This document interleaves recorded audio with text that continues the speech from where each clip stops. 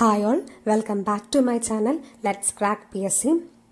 Junior Scientific Assistant, Lab Assistant, Technical Assistant പോസ്റ്റുകളിലേക്കുള്ള ക്ലാസ്സുകളാണ് നമ്മൾ എടുത്തുകൊണ്ടിരിക്കുന്നത്. Already നമ്മൾ 5 videos ചെയ്തു കഴിഞ്ഞു. നമ്മൾ ഇന്ന് ചെയ്യുന്നത് 5 വീഡിയോസിന്റെ ബേസിസിലുള്ള ക്വസ്റ്റ്യൻ ആൻസേഴ്സ് ആണ്. ഒരു MCQ മോഡലിലാണ് നമ്മൾ ക്വസ്റ്റ്യൻസ് സെറ്റ് ചെയ്തിരിക്കുന്നത്.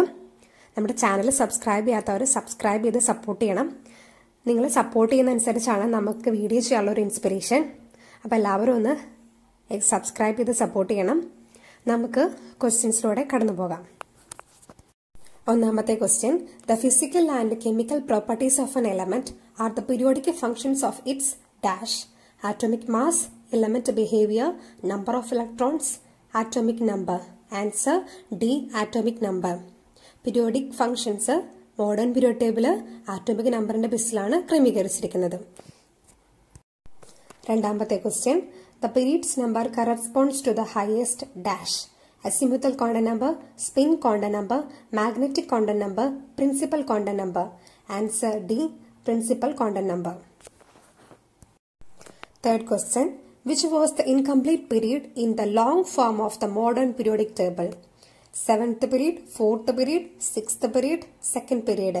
Answer A, 7th period ആണ് incomplete ആയിട്ടുള്ള period. നാലാമത്തെ question, the principal quantum number describes energy and size of the orbit, the shape of the orbital, spatial orientation of the orbital, the spin of the electron. Answer A, energy and size of an orbit ആണ് principal quantum number കൊണ്ട് ഉദ്ദേശിക്കുന്നത്. അഞ്ചാമത്തെ question, what is the shape of the orbital whose L is 1? Spherical, dumbbell, double dumbbell, complex. Answer B, dumbbell shape ആണ്. L equal to 1 ആവുമ്പോൾ dumbbell shape ആണ്. L equal to 1 means p orbital ആണ്. അപ്പോൾ dumbbell shape വരും. അതിന്റെ ഒരു explanation നമുക്ക് നോക്കാം. The azimuthal quantum number is given by L. L എന്ന നമ്പർ കൊണ്ട് ഡിനോട്ട് ചെയ്യുന്നത് അസിമുത്തൽ ക്വാണ്ടം നമ്പറിനെയാണ്. എൽ 0 ആവുമ്പോൾ എസ് ഓർബിറ്റലിനെയും, എൽ 1 ആവുമ്പോൾ പി ഓർബിറ്റലിനെയും, എൽ 2 ആവുമ്പോൾ ഡി ഓർബിറ്റലിനെയും, എൽ 3 ആവുമ്പോൾ എഫ് ഓർബിറ്റലിനെയാണ് ഡിനോട്ട് ചെയ്യുന്നത്. അപ്പോൾ ഓരോ ഓർബിറ്റലിന്റെ ഷേപ്പ് നോക്കാം നമുക്ക്. എസ് ഓർബിറ്റൽ ആവുമ്പോൾ സ്പിരിക്കൽ ഷേപ്പ്, പി ഓർബിറ്റൽ ആവുമ്പോൾ ഡംബൽ ഷേപ്പ്, ഡി ഓർബിറ്റൽ ആവുമ്പോൾ double dumbbell shape, F orbital ആവുമ്പോൾ കോംപ്ലക്സ് ഷേപ്പ്. ചോദ്യം, according to the offer principal which of the following orbital should be filled first? 5D, 4P, 3P, 2S. Answer D ആണ്, 2S ആണ്. 2S orbital ആണ് ആദ്യം ഫിൽ ആവുന്നത്. Ascending order of orbits energy എന്ന് പറയുന്നത് ആ ഒരു ഓർഡർ നിർബന്ധമായിട്ട് പഠിച്ചു വെക്കണം. 1S, 2S, 2P, 3S, 3P, 4S, 3D, 4P, 5S, 4D, 5P, 4F, 5D, 6P, 7S. ഏഴാമത്തെ ക്വസ്റ്റ്യൻ നോക്കാം. How many electrons can exist within the principal quantum numbers value as 4? 4 principal quantum number ആവുമ്പോൾ ഇലക്ട്രോൺസിന്റെ എണ്ണം 16, 4, 32, 12. Answer C, 32. ഈ 32 എങ്ങനെ കിട്ടിയെന്ന് നമുക്ക് നോക്കാം. The number of electrons that can exist within the n as the principal quantum number കണ്ടുപിടിക്കാനുള്ള equation 2n square ആണ്. ഇവിടെ n എന്ന് പറയുന്നത് 4 ആണ്. അപ്പോൾ 2 into 4 square, 2 into 16, that is equal to 32 electrons ആണ്. എട്ടാമത്തെ question, write the values for n and m for psi 310. psi 310 ആവുമ്പോൾ n mന്റെ ആൻസർ ആണ് പറയുന്നത്. ആൻസർ എ 130 ആണ്. ഇതെങ്ങനെ വരാൻ നമുക്ക് നോക്കാം. അതായത് psi n l m എന്ന രീതിയിലാണ് ഡിനോട്ട് ചെയ്യുന്നത്. അപ്പോൾ ഇവിടെ n എന്ന് പറയുന്നത് 3 ആയിട്ടും l എന്ന് പറയുന്നത് 1 ആണ്, m എന്ന് പറയുന്നത് 0 ആണ്. നമ്മളോട് ചോദിച്ചിരിക്കുന്ന ഓർഡർ ഡിഫറെന്റ് ആണ്, അതുകൊണ്ടാണ് ആൻസർ അങ്ങനെ വന്നത്. Next question, A chemical bond formation that involves the complete transfer of electrons between atoms is dash.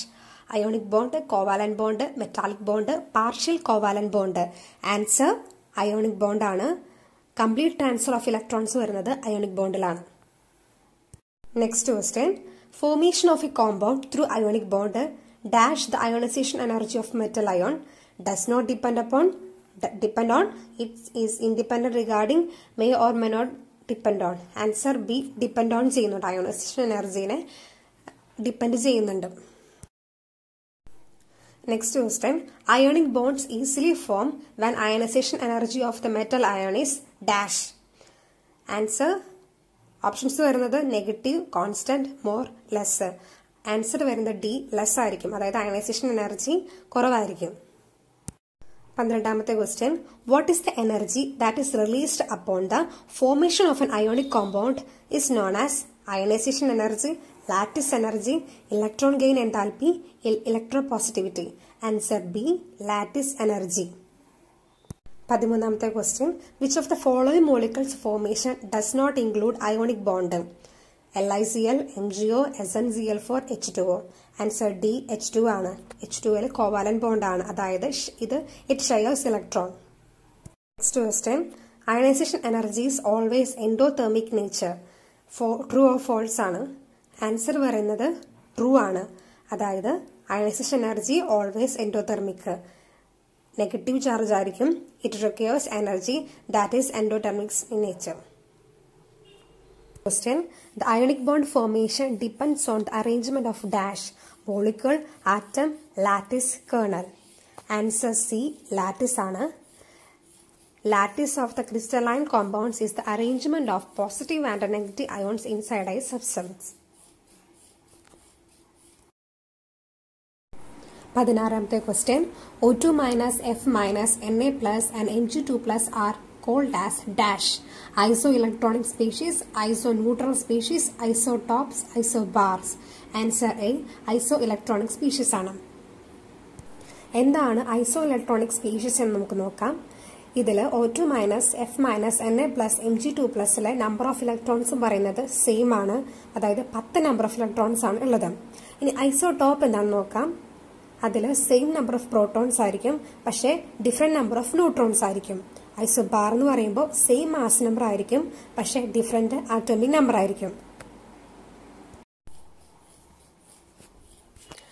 X gives X plus plus electron. What does this chemical reaction need to occur? Catalyst, electron affinity, electropositivity, ionization energy. Answer D ionization energy ആണ് ഇത് denote ചെയ്യുന്നത്.